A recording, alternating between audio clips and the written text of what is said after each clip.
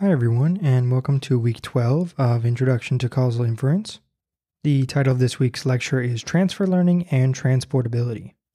A bit more specifically, we'll see how a causal perspective can provide important insights for transfer learning. And by transportability, we mean that we're going to see when we can transport causal effects across different populations.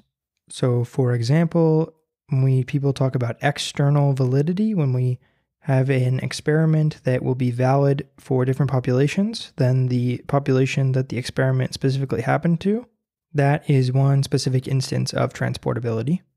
But first we'll see the insights that causality gives us into transfer learning. Here's the general structure of the transfer learning problem. So we have training data in one task, so in one data distribution. That's what this task 1 is here. And we have samples of that distribution, that's our training data 1, and then we use those to learn this model 1. And then the transfer part is we have another task, task 2, which is a different data distribution, and we want to transfer information between the two tasks.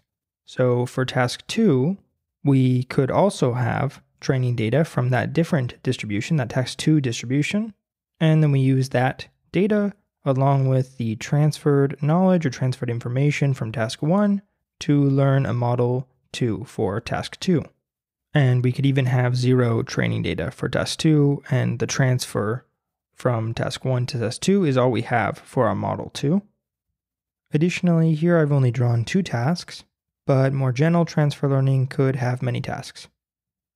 Domain generalization is the specific subset of transfer learning that I mentioned where there's only one model that we learn from the training data in task 1, and then we don't have any data in task 2. Rather, for task 2, we just test on the task 2 data. So we're learning a model from task 1 data that comes from this p-train distribution, and then we're testing on data from task 2, which we'll call our p-test distribution. And in general, these two distributions are not equal, right? So if these two distributions were equal, this would be just regular supervised learning. One common setting where people do domain generalization is in this setting known as covariate shift. Okay, so the domain generalization setting is where this p-train distribution is not equal to this p-test distribution. And our goal will be to model the conditional expectation of y given x in the test distribution, only given access to data from the train distribution. In other words, we want to predict y from x in task 2, the test task, when we've only been given x-y pairs from task 1, the training task. The covariate shift assumption is that the two conditional distributions, y given x in the training distribution and y given x in the test distribution, are the same. That's the covariate shift assumption, but we see here that we're in the setting where these two joint distributions, the train and test, are different joint distributions, so something has to be different, and that's going to be the marginals for the x. The x marginal in the train distribution is not equal to the x marginal in the test distribution. Okay, so how do we use the covariate shift assumption? Well, we have some data. So here I have x on the x-axis and y on the y-axis. These points are x-y pairs. This is data from the training distribution, and then we just fit a curve through there for the conditional expectation of y given x in the training distribution. And remember, our goal is to model that conditional expectation in the test distribution. So the covariate shift assumption up here, that these two conditional distributions are the same, tells us that for this conditional expectation, we're just going to copy over this conditional expectation from the training distribution. And an important thing to notice is that we need that the support of the training x is equal to the support of the test x.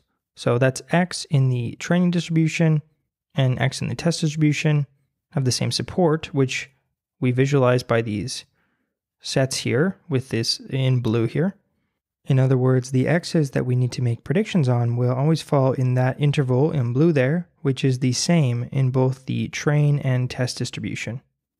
If we don't have that these supports are the same, we're going to need to make some assumptions about extrapolation, kind of like the things that we saw way back when we introduced positivity in week 2.